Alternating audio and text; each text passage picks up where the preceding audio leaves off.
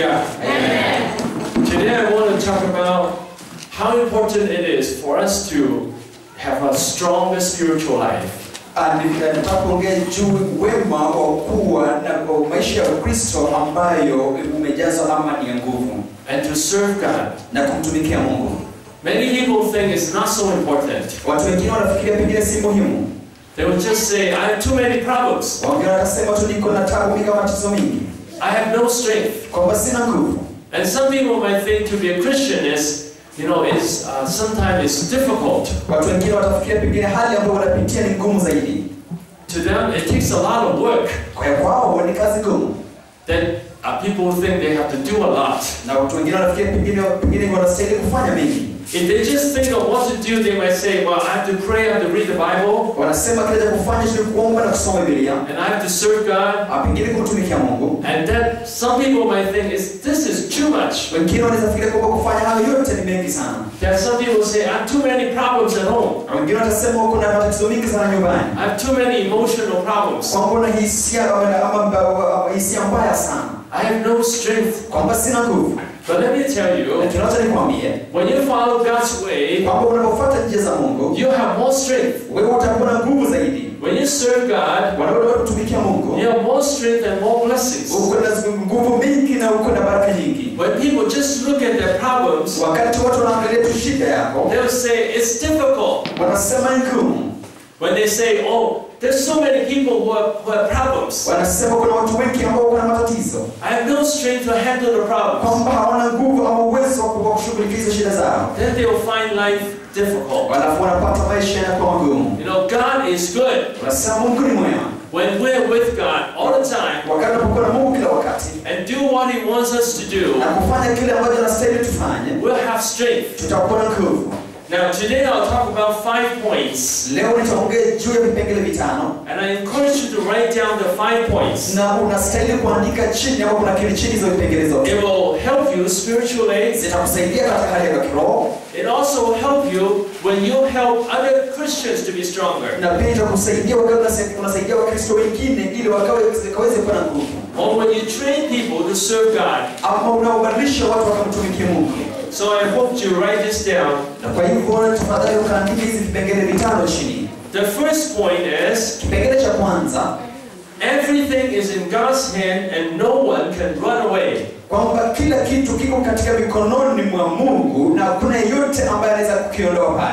Everything is in God's hand and no one can run away. Now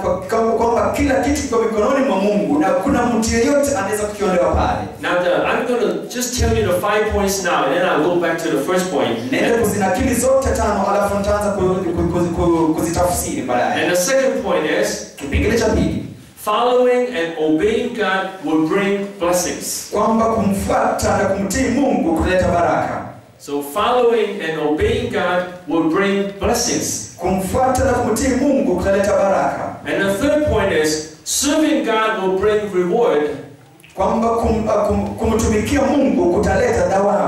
Serving God will bring reward. And then the fourth point, living in sins will bring destruction.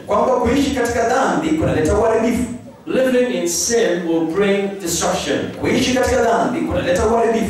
And then the fifth point, not bearing fruit will bring destruction. Not bearing fruit will bring destruction. Now you can think of it like in a house. On top of the house is the first point. Everything is in God's hand and no one can run away. And then when you follow and obey Him, it will bring blessings. And when you serve God, it will bring reward. And then on the left side, living in sins will bring destruction. Not bearing fruit will bring destruction. So basically what it says is, everything is in God's hand. When you follow Him and serve Him, it will bring blessings. Unapomfuata na kumtii utapata baraka. When you don't follow him and you don't serve God, it will bring destruction. Usipomfuata Mungu, usipomtii Mungu, usipomtumikia Mungu, utaleta uharibifu. So I hope you say, yes, I want to serve God. Natamani kwamba useme kwamba nataka kumtumikia Mungu. I want to love God. Kwamba nataka kumpenda Mungu. You know, in Chinese there is an expression. In Chinese there is an expression. Katika kule China kuna mambo fulani. The chicken cannot run away. Kwamba kuku haziwezi katoroka. What it means is, you know, you raise some chicken. Inasema kwamba unafuga kuku. You let it go around. Unawaacha tembea. They cannot, I mean, it looks like they can run away. Inaonekana kama zinaweza toroka. But the chicken won't run away. Lakini haziwezi katoroka. So, in God's hand, kwa hivyo katika mikono ya Mungu, we cannot run away. Hatuwezi tukatoroka kutoka mikono ya Mungu. But some people always say, lakini watu wengine wanasema, God might not see it. Kwamba Mungu hataona. If I do something bad, God might not see it. Kwamba nikifanya dhambi au kitu kibaya, Mungu hataniona. I might escape his eyes. Pengine naweza toroka macho yake. I'll wait until I'm very old and then I'll serve God. Kwanza nitangoja kwamba nizeeke kwanza ili niweze kumtumikia Mungu. Because many people think not serving, you know, serving God is difficult. Kwa sababu watu wengine wanadhani kwamba kumtumikia Mungu ni vigumu. But I tell you, serving God is great. Lakini nataka kuambia kwamba kumtumikia Mungu kuna thawabu. God knows your heart. Kwamba Mungu anajua moyo wako. And he will bless you. Na atakubariki. So I hope you say, yes, Lord. You are good. Okay, now we go to the first point now. Everything is in God's hand and no one can run away.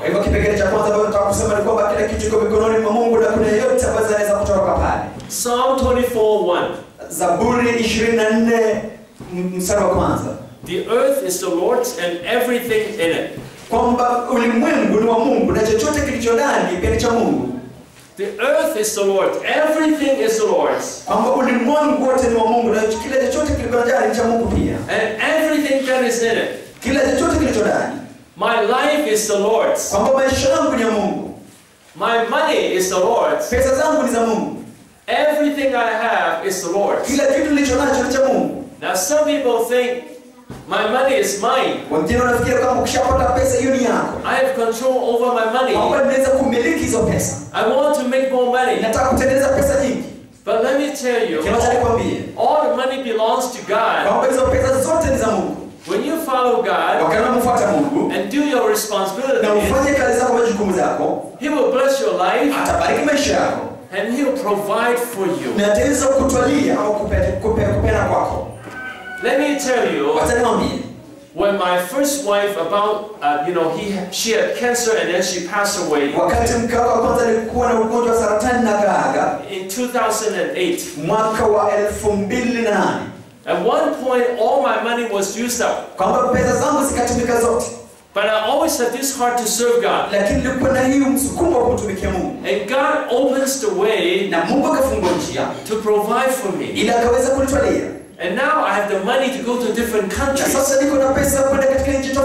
to go to different places to bless the people. Because God knows our heart. God knows your heart. Whether you love God or not, your heart is in the hand of God. You cannot run away from God. You know, the Bible talks about at the end of the world, people will say, mountains fall on me, cover me, so I can hide from the face of God. But let me tell you, no one can run away from Him. No one can run away from God. When you say the mountains cover me, you won't be able to hide from God. So can everyone say together? I cannot hide myself from God. God will see everything I do. God sees my heart. When I love God, happy with me. Mungu atafurahia nami. And He'll bless me. Na atanibariki. I thank God. I know people who go to heaven when they pray. Nashukuru Mungu kwa sababu najua watu ambao wanaenda mbinguni wakati wanaomba. And there is one person in Hong Kong who goes to heaven many times when she prayed. Na kuna mtu mmoja ambaye mwanamke kule Hong Kong ambaye wakati akiomba anaenda mbinguni akirudi. And when she went to heaven, she saw the book of the record of rewards. Na wakati alipoenda kule mbinguni akaonyeshwa kitabu ambacho kimenakiliwa zile zawadi ambazo tunastahili kupata. She saw her own book of record of the reward. Akaona kitabu chake ambacho kimenakiliwa thawabu zake. That means it records everything she has done for God. Hivyo inamaanisha kwamba chini kimenakiliwa kila kitu ambacho amefanya kwa ajili ya Mungu. And it will record what kind of reward she will have. Na pia wanaweka chini aina ya zawadi ambazo tunastahili kupata. Because I have prayed for her to experience the Holy Spirit. Kwa sababu nimemwombea ili akaweze kuhisi Roho Mtakatifu. And drive the demons from her. Na kufukuza mapepo kutoka kwake. And help her to grow spiritually. Na kumsaidia hata kukua katika hali ya kiroho. So she said to Jesus, kwa hivyo akamwambia Yesu, please show me Pastor Yip's book of record of reward. Naomba tafadhali kanionyeshe kitabu cha Pastor Yip ambazo zile thawabu ambazo nastahili kupata. She's curious to see what kind of reward I'll get. Alikuwa na hamu ya kujua kwamba Pastor Yip atapata zawadi gani. And then Jesus told an angel to get my book of record of reward. Na Yesu akamwambia malaika ili akaweze kuleta kitabu chake cha thawabu. And then she said, it's thick. It's thick. The book is thick. Then akasema kwamba si halali. It's covered with gold. Kwamba hiyo kitabu ni kinono lakini kimefunikwa na dhahabu. And also on top it says, my beloved son Timothy Yip. Na kwa juu yake imeandikwa kwamba mwana wangu mpendwa Timothy Yip. Now, when I heard that, I said to God, Lord, I'm not worthy. Kwamba niliposikia hapo nikasema, Mungu mimi sistahili. Because I failed you so many times. Kwa sababu nimekufeli mara mingi sana. It is you who have raised me up. Kwamba ni wewe ambaye umeniinua. I'm not special. Mimi si mtu special. It's you who is special. Ni wewe ambaye una kipekee. And you have blessed me and raised me up. Na umenibariki na ukaniinua tu. I'm more than happy to serve you. Na mimi nimekuwa na furaha kutumikia. I'm very happy with God. Kwamba ninafurahia na Mungu. And so I willingly go to different places to bless the people. Kwa hivyo nenda kila sehemu tofauti ili kubariki watu. You know, I try to get more opportunities to bless the people. Wanajaribu nipate nafasi nyingi ya kubariki watu. And God is happy with that. Na Mungu anafurahia na hiyo. But I want to say it's not me. Kwamba nataka kusema si mimi. It's God who changed me. Kwamba ni Mungu ambaye alinibadilisha. And I want to say I'm not worthy. Kwamba nataka kusema mimi sistahili. And when I share this with you, lakini wakati ninaposhiriki haya nanyi, I'm not saying I'm special. Sisemi kwamba mimi ni mtu pekee. I'm just saying God can raise you up and use you too. Nasema tu Mungu anaweza kuinua na pia akutumie. When you're willing to serve God wholeheartedly, kama utaenda kumtumikia Mungu na moyo wako wote, God knows your heart. Mungu anajua moyo wako. When you have the heart to love God, kama uko na moyo kumpenda Mungu, He's very happy with you. Yeye anafurahia na wewe. And you will also have a thick book of record of rewards. Na pia wewe utakuwa na kitabu kinene ambacho kimenakiliwa chini thawabu zako. Because everything is in God's hands. Sababu kila kitu kiko mikononi mwa Mungu. No one can run away from God. Hakuna yeyote ambaye anaweza toroka kutoka Mungu. The chicken cannot run away from your house. Kwamba kuku hawezi kutoroka kutoka kwa nyumba yake. And you cannot run away from God too. Na huwezi kutoroka kutoka kwa Mungu pia. Now in different places, in Romans 2 chapter 2 verse 3. Katika Warumi sura ya 2 mstari wa 23. At the end of the verse it says, do you think you will escape God's judgment? Hapo inasema, je, unadhani utaweza kutoroka hukumu ya Mungu? You know, some people say, well, I just live my own life. Mtu anasema tu pengine wacha nikaishi maisha yangu. I won't follow God. Kwamba nitamfuata Mungu. And some people think I can escape God's eyes. Na watu wengine wanadhani kwamba wataweza kutoroka macho ya Mungu. And escape God's judgment. Na kuhepa hata hukumu ya Mungu. But no one can run away from God. Lakini hakuna yeyote ambaye anaweza toroka macho ya Bwana. Now, in many countries, in many shops, there are electric camera on the wall. Katika nchi nyingi katika maduka kuna zile kamera ama zile vyombo za kupiga picha katika ukuta. I don't know if you have it in this country. You do. Okay. I know one person. Najua mtu mmoja. She went into the shop and saw something she liked. Alienda katika duka na akaona kitu ambacho anapenda. And she thought she could escape the eyes of the camera. Na kadhani kwamba anaweza kuepa zile picha.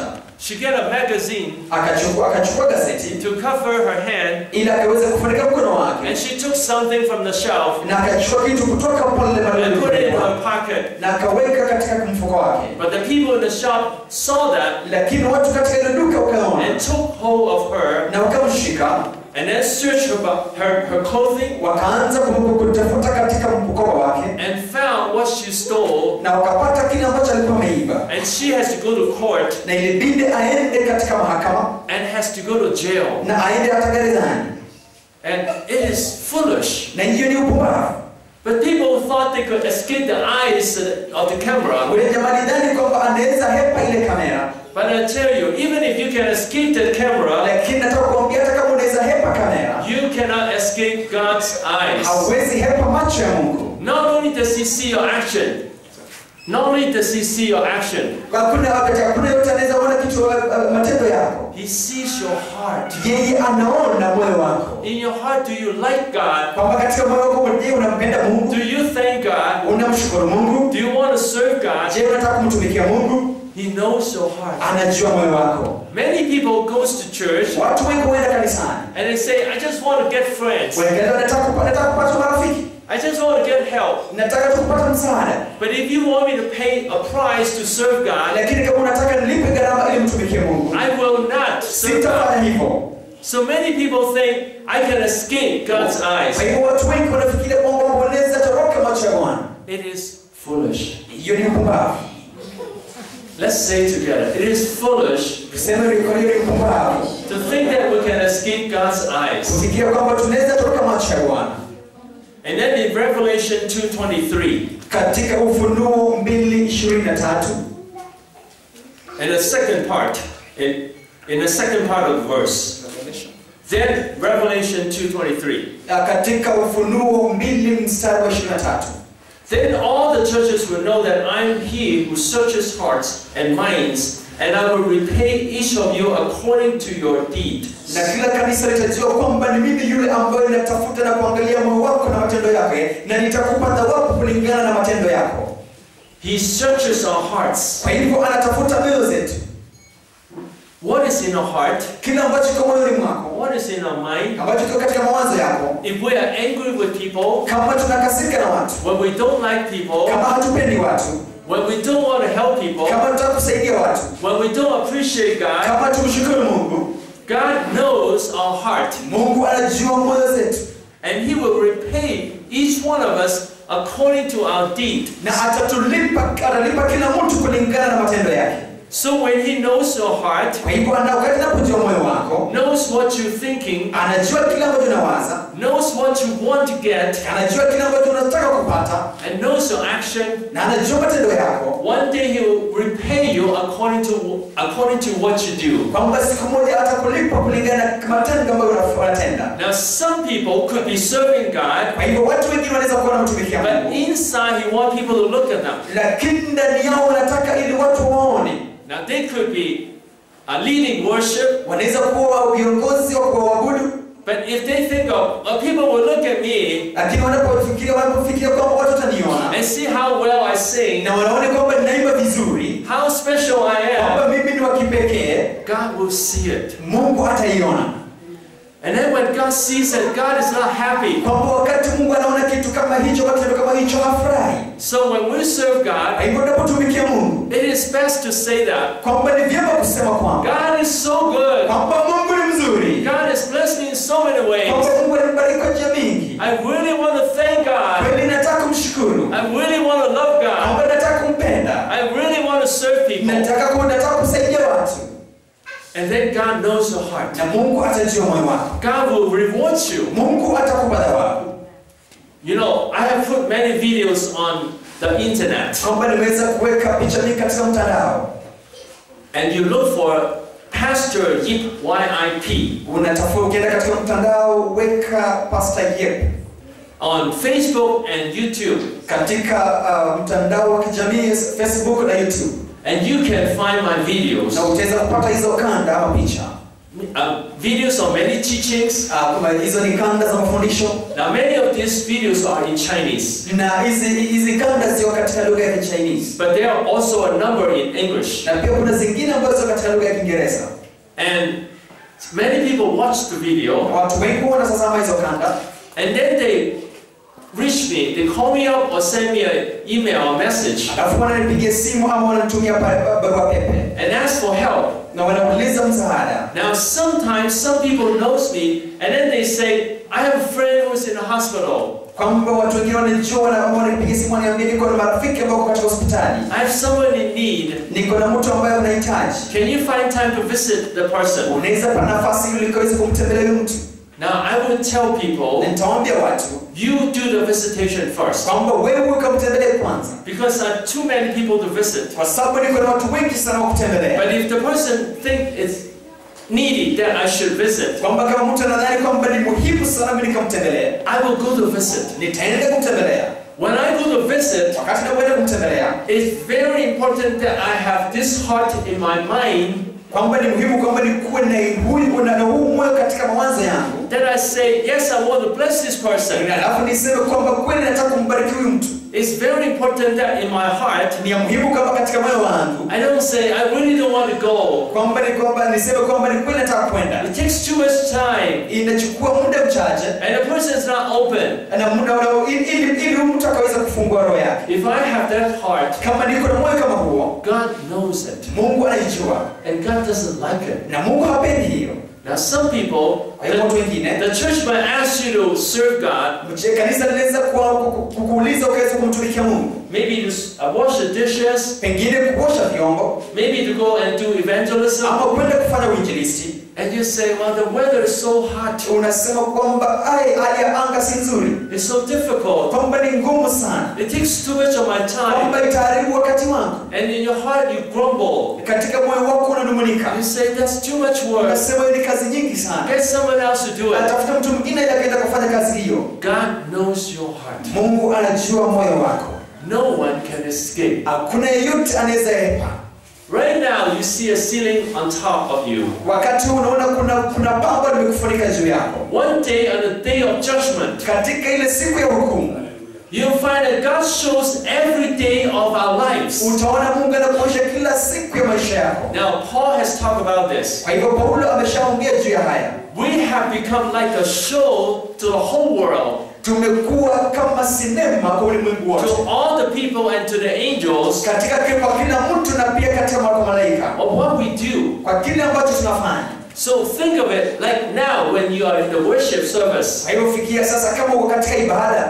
Some of you will be saying, yes, I want to follow God. Watu wengine watasema ndio nataka kumfuata Mungu. But some people might say, lakini wengine wanaweza sema, I'm not going to take that seriously. Kwamba sitachukulia kimanani. You can preach all you want. Unaweza hubiri yote unataka. I'm just going to think about my home. Lakini nenda kufikiria juu ya boma langu. I'm going to think about what I'm going to eat at lunchtime. Nenda kufikiria kile ambacho naenda kula makula mchana. I'm going to think about my troubles. Nenda kufikiria juu ya matatizo yangu. But I'm not going to pay attention to what you say. Lakini sitasikiza kile ambacho unasema. And I'm not going to do what you say. Na siende kufanya kile ambacho unasema.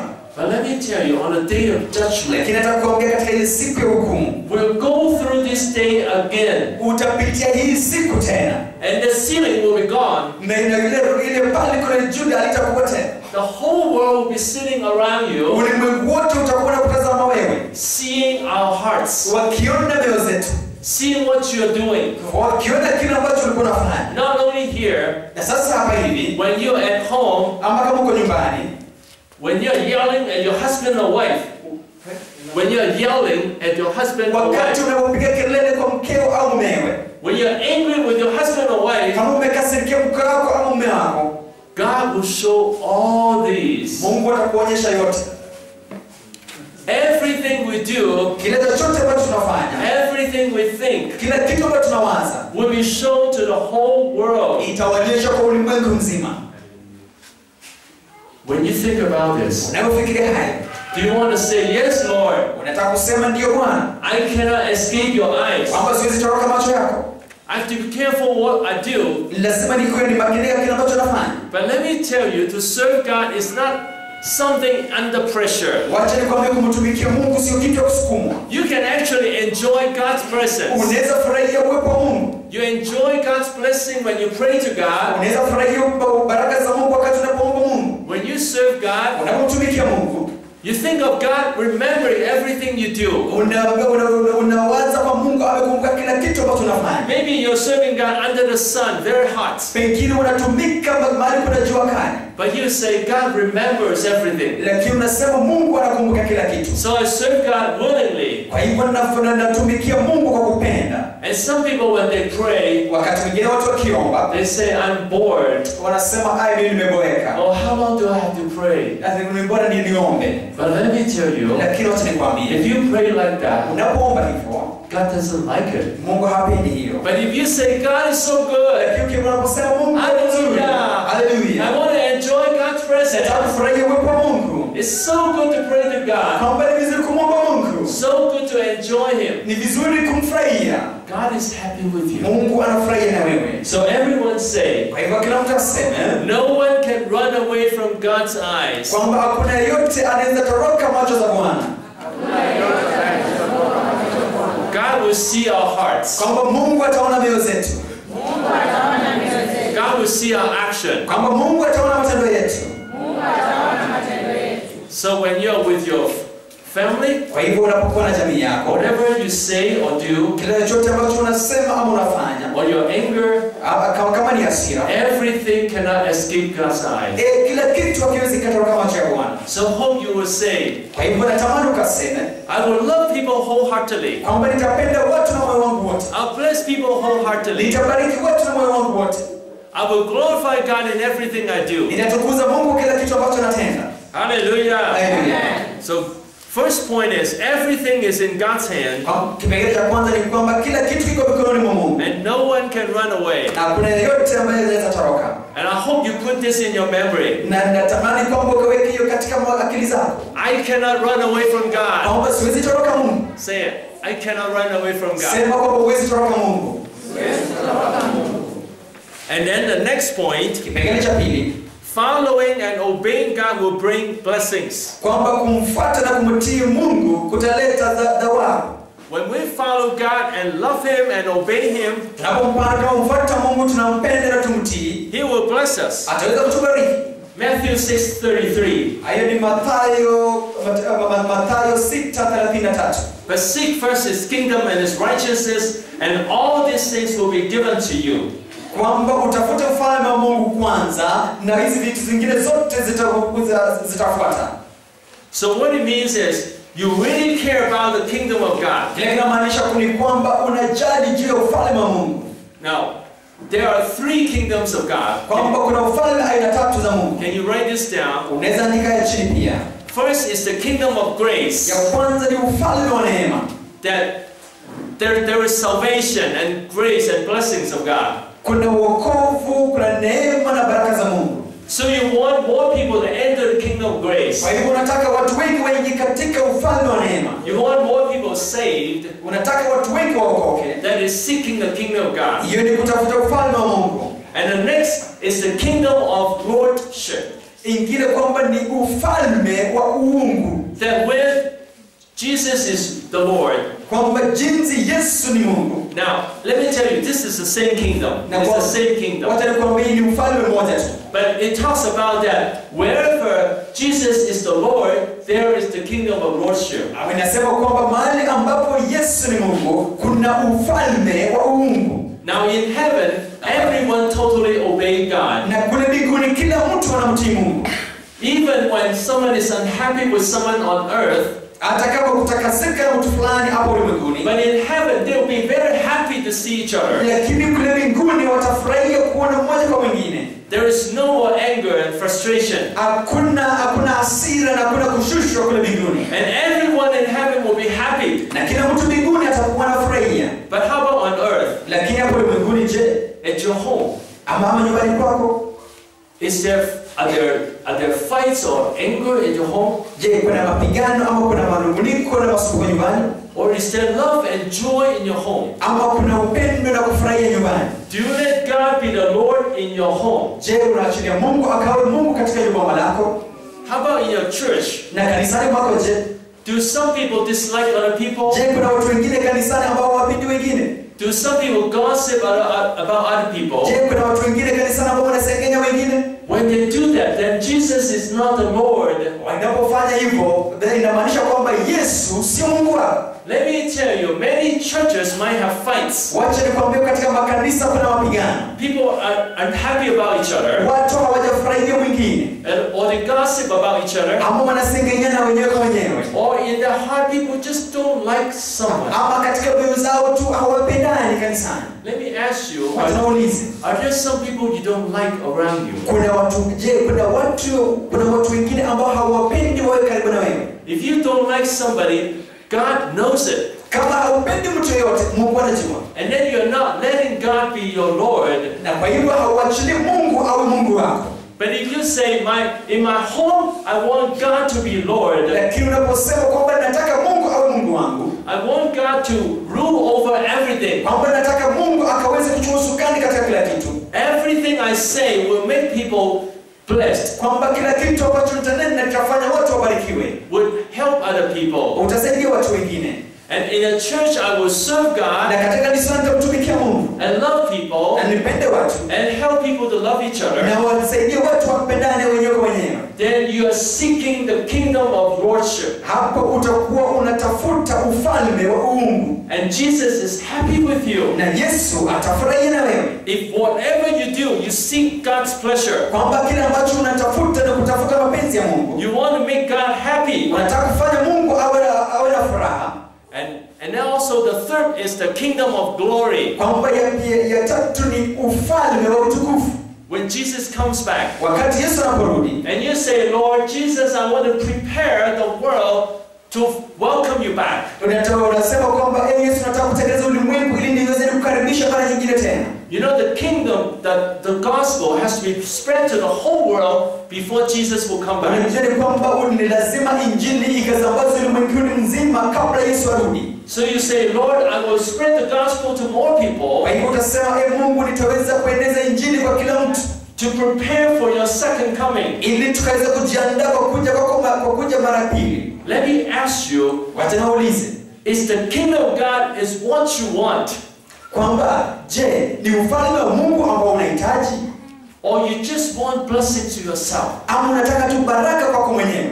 Many people go to church. Watu wengi wanaenda kanisani. They just want blessings to themselves. Wanataka tu baraka za kibinafsi zao peke yao. They just want help to themselves. Wanataka tu usaidizi wao wenyewe. Now, it's good, it's right that we ask for help from God. Ni vyema kwamba tuulize msaada kutoka Mungu. But after we get help from God, lakini baada ya kupata msaada, I hope you will seek the kingdom of God. Natamani kwamba ukatafuta ufalme wa Mungu. You care about God's kingdom. Kwamba ukajali kuhusiana na ufalme wa Mungu. Let me tell you, I go to different countries. In some places I heard that the percentage of Christians is very high. But I asked the pastors, do the people love God? And the pastor says, sometimes, even though the percentage is high, some of them are just, nominal Christians, Christians by name.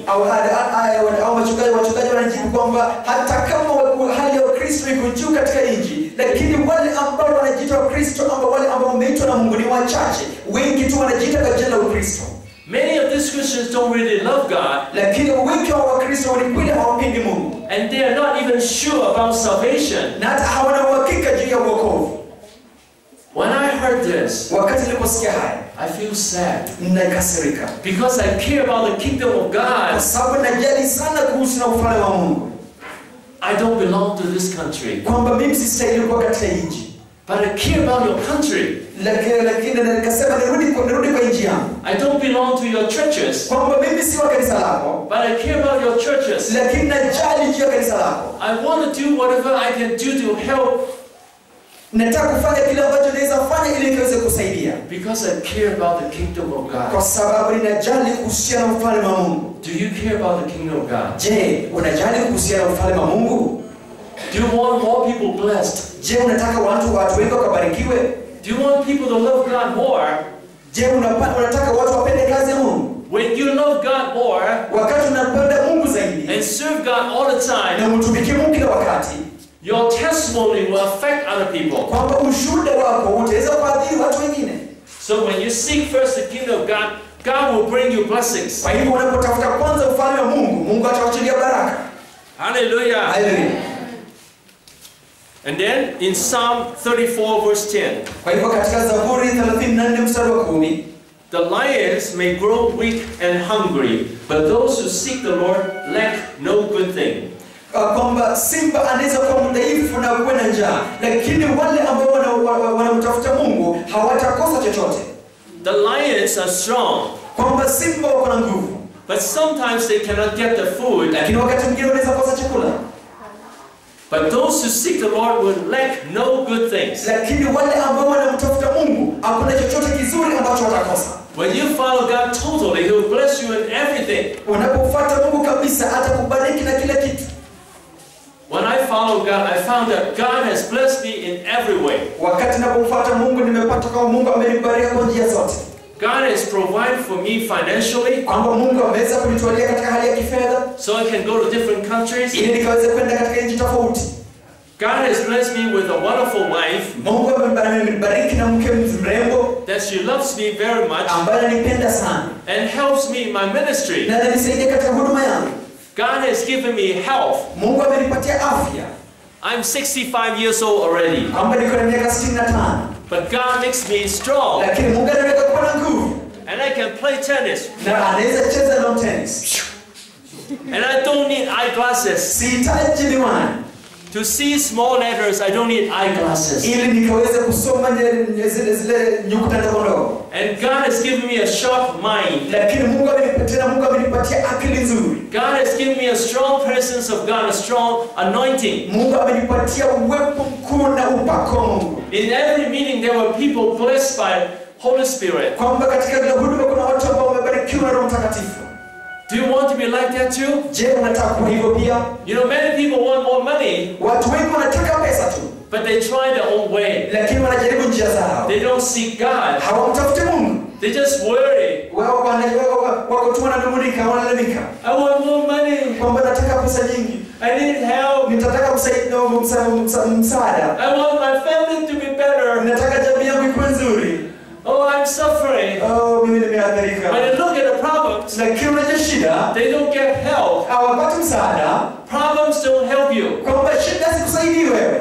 God can help you. Mungu ndiye anaenda kusaidia. God is almighty. Mungu ako tayari. So when you're in trouble, wakati uko katika matatizo, you say, Lord, you can help me. Unasema Mungu unaweza nisaidia.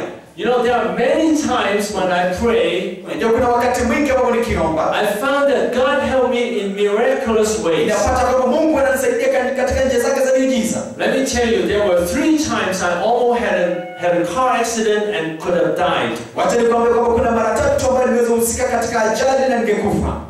One time I was driving on the freeway at a high speed. Kwamba siku moja nilikuwa naendesha kwenye njia pana na nilikuwa naendesha katika hali ya kasi sana. But there was ice on the road that I did not know. There was ice on the road that I did not know. Kulikuwa na theluji barabarani lakini sikuwa najua. But because there was no ice and no snow around. Kwa sababu kulikuwa na theluji ambayo nilikuwa nimeona kando yangu. But I went to one spot and there was ice. Lakini wakati nilipoenda mbele sana kulikuwa na theluji. And the car spin. Na gari likabingirika. And it passed another lane. Na nikapita njia nyingine. And then go to the partition of the freeway. Na nikaenda mahali wameka ukuta kwa njia kando. Immediately when I stopped, wakati niliposimama, a big truck passed by. Kwamba lori kubwa lilikuwa limeshapita. If I had spent 1 split second earlier, kama ningebingirika sekunde moja mapema, or later, ama baadaye, I could have been hit by that truck. Ningegongwa na ile lori. And I thank God. Lakini nikashukuru Mungu. That God gave me life. Kwamba Mungu alinipatia uhai. Anytime I'm happy to go to heaven. Na kila wakati nafurahi kwenda mbinguni. I like God and I like heaven. Napenda Mungu na napenda mbingu. But I want to serve God longer. I want to serve God longer. Lakini nataka kumtumikia Mungu kwa muda mrefu. Another time I was about to hit a car, you know, in a very short distance. Na wakati mwingine nilikuwa karibu nigonge gari lingine katika mwendo mfupi. And I said, Lord Jesus, I didn't know I have to come to you so soon. Kwamba nikamwambia Mungu sikujua kwamba ningekuja kwako hivi haraka. But in the last moment, that car turned away. I don't know where it find its place to turn away. Lakini karibu wakati nilikuwa tukaribu kugonga ile gari likapinduka na sijui lipinduka kivipi. Now all these things I remember. Kwamba hizi vitu zote nakumbuka. God is good. Kwamba Mungu ni mwema. You find miracles follow you. Utapata miujiza zinakufuata. You know, as I said, when I went to another country, I was supposed to go on the next plane, and I waited for a long time, and I fell asleep, and the plane has left. And then they told me you have to rebook your ticket. There's a lot of trouble, and I have to pay more money. And then I asked the person 3 times to ask whether you can help me. For 2 times she said, no, I cannot help you. And I kept praying to the Lord. And I said, God, you can help. But in the 3rd time when I asked her, she made a phone call. And then she said, the plane came back. You know, later I asked the people, and the people said the plane just had problems. And they could not fix it. So the plane came back. So I could get on the plane without paying. Let me tell you, God is good. God can give you strength. When you pray to Him all the time, when you obey Him and love Him, He will bless you in every way. You will be full of testimonies. I have testimonies every week. Like this week here, there are a number of testimonies that you have given. How God healed and brought blessings. Do you want to be like that? If you are like that, you'll be able to bring many people to Jesus here. Hallelujah. Okay, the 3rd point, serving God will bring reward. Now some people think of serving God as something difficult.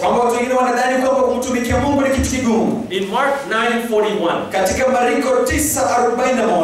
where it says that, truly I tell you, anyone who gives you a cup of water in my name because you belong to the Messiah will certainly not lose the reward. Nasema kwamba kwa kweli yule yote ambaye anakupata kikombe cha maji na yeye anamtumikia Mungu hata kosa thawabu yake. So when you give a cup of cold water to a Christian, you will not lose your reward. Kwa hivyo unapopeana kikombe cha maji baridi kwa mgonjwa, hautakosa thawabu yako. When you help a Christian, you will not lose the reward. Kwamba unapomtumikia au unamsaidia mgonjwa, hautakosa thawabu. When you help the pastor or the leaders, you will not lose your reward. Kwamba unapomsaidia mchungaji au viongozi, hautakosa thawabu yako. When you wash the dishes because you love God, you will not lose your reward. Unapoosha vyombo kwa sababu unampenda Mungu, hautakosa thawabu yako. When you greet the person next to you with love, you will not lose the reward. Unaposalimia jirani yako kwa upendo, hautakosa thawabu.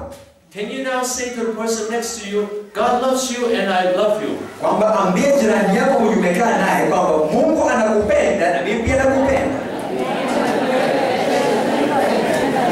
With a smile, with a smile. Ukitabasamu, si kuangalia mwenzako umekasirika. Unampenda wewe wataongea. When you care about the people who come to this church, kama unajali watu ambao wanakuja hapa kanisani, and greet them and talk to them, na wasalimie ongea nao, and pray for them, na waombe, you will not lose your reward. Wewe hautakosa thawabu yako. You'll be rewarded forever. Utaweza kuzawadiwa milele. If you just have this heart, kama uko na moyo wako, I want to serve God. Nataka kutumikia Mungu. I want to tell people about Jesus. Nataka kuambia Mungu watu kuhusiana Yesu. Even if they don't believe, hata kama hawaamini, you will not lose your reward. Hautakosa thawabu yako. Now, I like you to say that. Even when you try to bring someone to Jesus and that person doesn't believe, you will not lose your reward. Hallelujah. Hallelujah. So anytime you worship God and you love God and serve God with a love for God, you will not lose the reward. Hallelujah. Amen. And then Matthew 25:23. And the master said to the servant, "Well done, good and faithful servant. You have been faithful with a few things. I will put you in charge of many things. Come and share your master's happiness." Na huyo mkurugenzi msimamizi akamwambia mjakazi wake, asante sana kwa uaminifu wako, kwa sababu umeweza kuwa mwaminifu kwa vitu vidogo, na kwa hivyo nitakuweka usimamie vitu vikubwa. That is Matthew 25:23. Hiyo ni Mathayo 23 mstari wa 20, Mathayo 25 mstari wa 23. So when you serve God willingly, kwa hivyo unapomtumikia Mungu kwa moyo wako wote, Jesus will say to you, "Come in and share my happiness." Mungu Yesu atakwambia kwanza ingia ndani ili tuweze kushiriki furaha pamoja. And then you enter heaven. Kwa hivyo utaingia mbinguni. You say, "Wow, heaven is so full of joy." Sasa mbinguni kumejaa furaha. Heaven is so beautiful. Kwamba mbinguni ni kurembo. Heaven is full of great people. Kwamba mbinguni kumejaa watu wakuu. Heaven is enjoyable. Kwamba ni mahali pa kufurahia. And God will remember everything you've done for Him. Na Mungu atakumbuka kila kitu ambacho umemfanyia. Do you want to go to heaven one day? Unataka kwenda mbinguni siku moja? You want to enjoy His happiness? Unataka kufurahia furaha yake? So today, pray to God more. Kwa hivyo leo omba kwa Mungu. Don't look at your problems. Usiangalie shida zako. When someone says something negative to you, wakati mtu anaongea kitu kinyume kwako, don't think about it. Usifikirie hata kidogo. If he says you fool, akakwambia kwamba wewe ni mpumbavu, you won't become a fool. Wewe hutakuwa mpumbavu. If he says you're useless, akasema kwamba wewe hauna chochote, wewe ni bure, you won't become useless. Wewe hutakuwa bure. You don't have to think about the words. Haustahili kufikiria maneno. Discern the people around you. Kwamba anza kugundua na kujua watu ambao kando yako. When there are angry people, negative people, kama kuna watu ambao wana hasira ama watu wako kinyume, they might always talk negatively. Ni lazima wataongea na kinyume. Do you know people who talk negatively? Unajua wale watu ambao wanaongea maneno ya kinyume? But many people take the word seriously. Lakini watu wanachukulia maneno kumaanisha. Don't take the word seriously. Usichukulie maneno yako kumaanisha. If they say you fall, wakisema wewe ni mpumbavu, you won't die. Hautakufa. You just don't take it seriously. Hauichukulii kumaanisha. But many people take those words seriously. Lakini watu wengi wanachukulia maneno kumaanisha. For many years. Kwa miaka mingi. I use this illustration. If someone pours some dung or feces at you, do you say, "I want it, I want it"? Or do you run away? You run away, right? If it gets on your clothes, do you go home and smell it? It's terrible. It's terrible. The person is terrible. But you want to wash yourself, right? But some people, they keep thinking about the negative words of people. Day after day. That person is terrible. Every day for tens of years. That is painful, right? So you want to forget negative words. It doesn't matter. You won't die. Look to the Lord and rejoice in the Lord. Hallelujah. Amen. Now, I'm going to talk about the last 2 points about what if people don't follow God.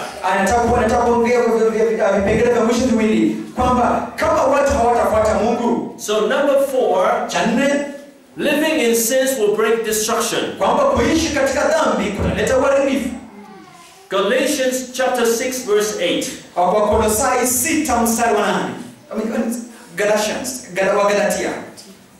Whoever sows to please the flesh, from the flesh will reap destruction.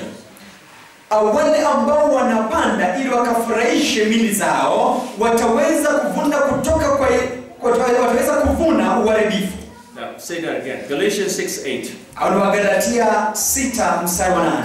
So if anyone follow the flesh, kwa hivyo kama mtu atafuata mambo ya mwili wake just to please the flesh, ili akaweze kujifurahisha mwenyewe, from the flesh will reap destruction. Kwa hivyo kutokana na mwili utaweza kuvuna uharibifu. Like if people just want to be angry, kama watu wanataka kukasirika tu, many people think that talking loudly is the winner. Watu wengine watafikiria kwamba ukiongea kwa sauti ya juu sana wewe ndio mshindi. And some people think getting angry, I'm the winner. Kwa mwingine atawaza kwamba nikikasirika sana mimi ndio nitakuwa mshindi. Because if they're angry, then people are afraid of them. Kwa sababu wanapokasirika watu wanaogopa. They think they're the winner. Watadhani kwamba hao ndio washindi. But these are lies. Lakini ni uongo. It will only bring destruction. Italeta uharibifu. I've heard that in some countries there is a lot of sexual immorality. People have immoral sex life. Or they have sex with more than one person. And they think they enjoy it. But they will reap destruction. They will go to hell forever. Now many men, when they date a woman, it means they want to hug and kiss and have sex.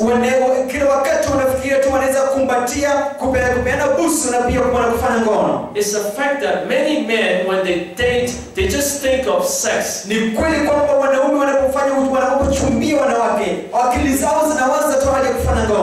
me tell you, it will bring destruction. But if you follow God, God will bless you. Let me tell you, many men, they give love in order to get sex. So when they're dating, they try to make the woman happy. To make the woman believe that he really loves her. But actually they want sex. And many women think, I give him sex and then he will love me.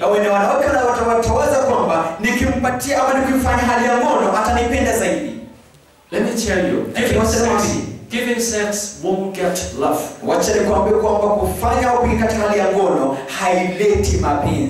And many people, their lives are ruined.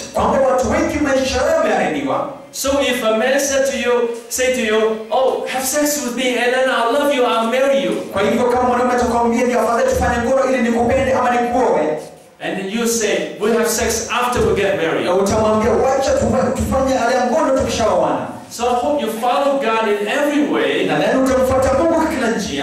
have women, they get pregnant before marriage and the man went away. And the whole life is in misery. They thought they would get the man, but they only get pain. So when you sow to the flesh, you reap destruction. And I heard that there are also some men who like to have sex with different women. They think they are a winner. But actually the whole life is ruined. And God doesn't like it. Now on the internet, many people watch pornography. And they think this is enjoyable. But it actually will destroy your life.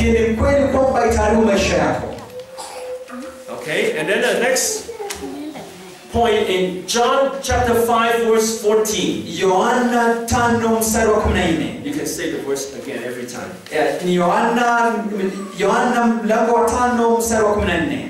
There was a man who was sick for 38 years.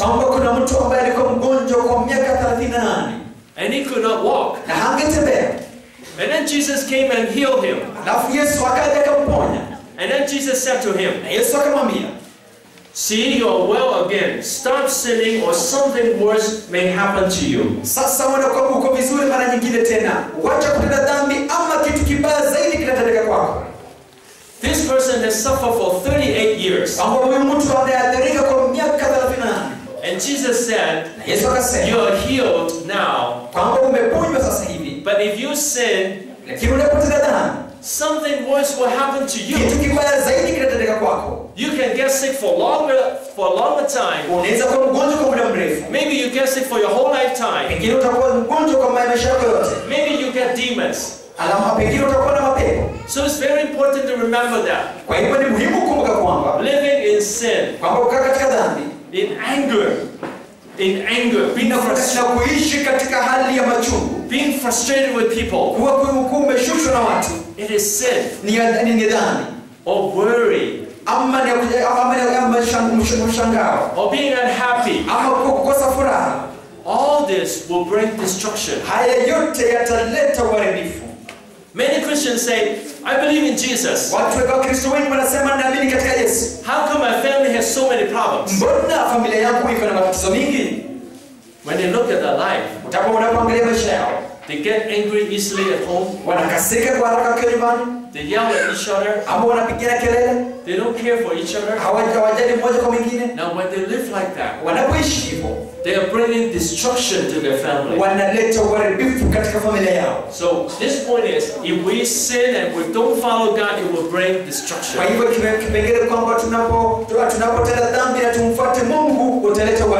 And then the last point, not bearing fruit will bring destruction. Or not serving God will bring destruction. Now some people think, there are other people who serve God. I just come to church. I'm not going to serve God. But let me tell you, Jesus has warned against that. Jesus said, everyone who have received spiritual gifts. One servant received 5,000, another servant 2,000, another 1,000.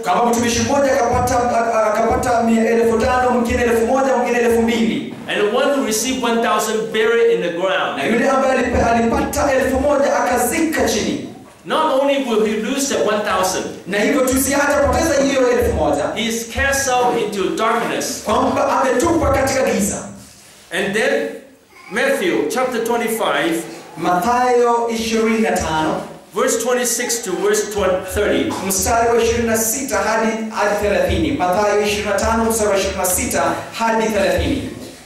In Matthew 26, the master said, you wicked, lazy servant. Kinasema hivi, huyo msimamizi akamwambia mjakazi wake, wewe mtu mwovu ambaye ni mzembe. Did you read down here? Verse 30, throw that worthless servant outside into the darkness where there will be weeping and gnashing of teeth. Na akamwambia kwamba mkamtupeni huyo mjakazi katika giza mahali ambapo atalia na kusiaga meno. And verse 45, whatever you did for one of this, one of the smallest one, you did it for me. And then when you did not do it, you did not do it to me. Then they will go into eternal punishment and the righteous into eternal life. Kinasema hivi, kwamba kile kidogo ambacho ulifanya kwa mtu, ulifanya kwa ajili yangu. Lakini kingine ambacho ukifanya hayuko kwangu. So when you serve God and bless a little one, help a new person to believe in Jesus and follow Jesus, you will not lose your reward. But if you don't do it, your whole lifetime you don't serve God, Jesus will say you are lazy and wicked servant. There are many people, they go to heaven, standing in front of God, and thought they can enter heaven. But Jesus said, Lakini Yesu anasema, you only believe in your mind, kwamba ukiamini tu katika akili zako, you don't follow me, haunifuati, you don't love me, haunipendi, you don't serve me, haunitumikii, you are lazy and wicked servant. wewe ni mzembe, wewe ni mjakazi mzembe na mdhaifu. Do you want to be a lazy servant? Je, unataka kuwa mzembe, mjakazi mzembe? No. How about the rest? Do you want to be a lazy servant? Je, wengine mnataka kuwa watumishi wazembe? Do you want to be a good and faithful servant? Je, unataka kuwa mtumishi ambaye ni mwaminifu? So starting now, Kwa hivyo kuanzia sasa hivi, think about who you can bless, anza kufikiria ni nani ambaye unaweza bariki, who you can help, ni nani ambaye unaweza saidia, who you can pray for, ni nani ambaye unaweza ombea, who you can visit and help, ni nani ambaye unaweza mtembelea na msaidie, because you love kwa Jesus. sababu unampenda Yesu. You say, Jesus, help me Unasema Yesu nisaidie to help that person. ili nikaweze kusaidia mwingine. Everybody say, Jesus, help me. Jesus help me To bless the person, to bless the person, to help the person, to help the person, to serve you, to serve you, to love other people. to love other people. So let us go through these 5 points again. Wacha tupitie vipengele vitano kwanza. Everything is in God's hand. Kwamba kila kitu kiko mikononi mwa Mungu. Now, ask them to say it with you. Everything is in God's hand. Mtarudia nyuma yangu tafadhali. Kila kitu kiko mikononi mwa Mungu. And no one can run away. Na hakuna yeyote ambaye anaweza toroka. Can you run?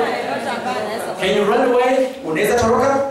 No. And the next point, Kipengele cha pili. following and obeying God will bring blessings. Kwamba kumfuata na kumtii Mungu kutaleta thawabu. Do you want to follow and obey God? Je, unataka kumfuata na kumtii Mungu? And love God? Na kumpenda Mungu? It will bring blessings to you. Italeta baraka kwako. And then serving God will bring reward. Na pia kumtumikia Mungu kutaleta thawabu. Say it. Rudia, kumfuata Mungu, kumtumikia Mungu kutaleta thawabu. So when you serve God, it will bring reward. Kwa hivyo unapomtumikia Mungu utapata thawabu In this life and forever. katika maisha haya na maisha ya milele. And then the 4th point, Na kipengele cha 4, living in sin will bring destruction. kwamba ukiishi katika dhambi kutaleta uharibifu. Say it. Rudia.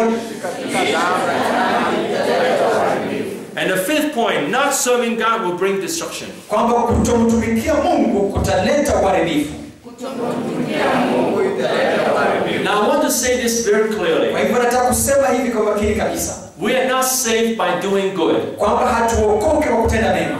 We are saved by grace through faith. Tumeokolewa kwa imani, tumeokolewa kwa neema kupitia kwa imani. You are saved when you trust in Jesus as your Savior. Kwamba umeokolewa na unaamini katika Yesu kama Mwokozi wako. But when you are saved, Lakini wakati umeokolewa, then you love God and follow God, unampenda Mungu na unamfuata Mungu, and serve God. alafu mtumikie. Those are the fruit of salvation, Kwamba hayo ndio matunda ya wokovu, not the way to be saved. kwamba sio njia ya kuokoka. Now, how are you saved? By trusting in Jesus. Je, umeokolewa namna gani? Trusting in Jesus. Kwa kuamini katika Yesu. And then I'll be saved. Alafu utakuwa umeokolewa. When I'm saved, Wakati nimeokolewa, I serve God. ninamtumikia Mungu. I love God. Nampenda Mungu. Do you want to live like that? Je, unataka kuishi hivyo? Do you want to look at your troubles? Je, unataka kuongelea katika matatizo yako? Okay, let us pray together. Let's stand up and pray together. Tusimame ili tuweze kuomba pamoja.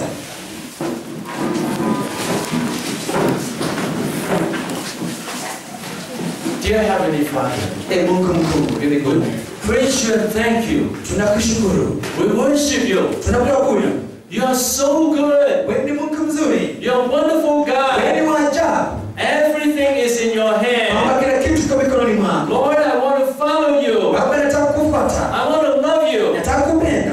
When I follow you and love you, Wakati napokupenda na kukufuata, you bless us. utatubariki. Lord, help us Baba, tusaidie to love you with all our heart, kukupenda na moyo zetu zote. to obey you, Tukutii, to serve you. tukutumikie. And be the good and faithful servant. Na tuwe watumishi wazuri na waaminifu. And do not be the lazy and wicked servant. Na tusikuwe wadhaifu na wazembe. Oh Lord Jesus, asante Mungu. Help us to repent. Tusaidie ili tukaweze kukiri. Everyone say together. Kila mtu akasema pamoja nasi. Together. Waomba pamoja nasi. Help us to repent. Waomba nasi pamoja. Everyone say kila mtu akasema Mungu akatusaidie tukakiri dhambi zetu. Katika mbele za Bwana. Forgive our sins, Lord. Forgive our sins, Lord. Help us to love you, obey you, and serve you. We cannot run away from God. Oh Lord Jesus, thank you. In you there is abundant blessings. You always bless us. Hallelujah. Thank you, Jesus. Thank you, Jesus. Hallelujah. Thank you, Jesus. Thank you, Jesus. In Jesus' name we pray. Amen. Do you want to follow God? Love God and serve God. You know, on the last day, there will be many people who has gone to church but cannot go to heaven because they don't follow God. They don't love God. They don't serve God. Do you want me like that? No. You want to love God now, right? And love each other. And serve God in every way. And tell people about Jesus. God bless you all. Hallelujah.